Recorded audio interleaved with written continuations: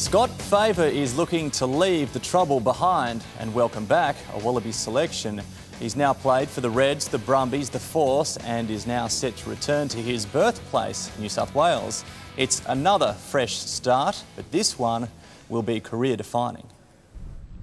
Back home after 9 years on the road, Scott Fava is a new man. So relaxing at the moment that, I'm hoping that transfers into my rugby, and hopefully we'll see a guy that runs out there not feeling 32 years of age, but as I feel like I'm 26 again. After being granted an early release from the Western Force on compassionate grounds, Fava is back in Sydney training with the Waratahs. In some ways I can sleep a little better because a lot of the issues that I had over there still played on my mind, and it's amazing how now that I've left, I've just relaxed so much. He made headlines at the Commonwealth Games when he was knocked out during the Sevens tournament. The headache got even worse in Perth, in the papers for all the wrong reasons, including drunken behaviour and the mistreatment of quackers. Scott's put the binge drinking and off-field dramas behind him. Wife Sarah and daughter Poppy a massive motivation. You have to be happy.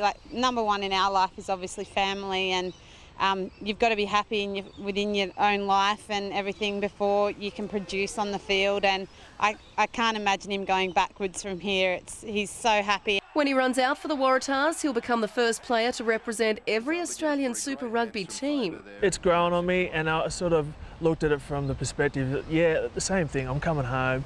And at 32, that's where he'll stay. His 2-year contract with the Tars likely to be his last. But